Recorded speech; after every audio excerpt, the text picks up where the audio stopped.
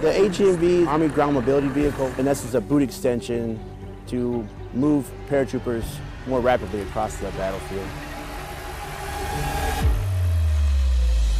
Not really necessarily to replace the Humvee, which is a proven platform, to, like I said, to modernize our fleet. You know, it's quieter, it's faster, it can haul more paratroopers. We were the first to receive them. We just received them maybe a month prior and went right to the paint booth, and then we have them. This is our first time implementing them into the field. This only weighs around 5,000 pounds.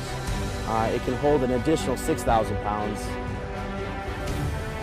It's height adjustable, fits right into a CH-47 Chinook.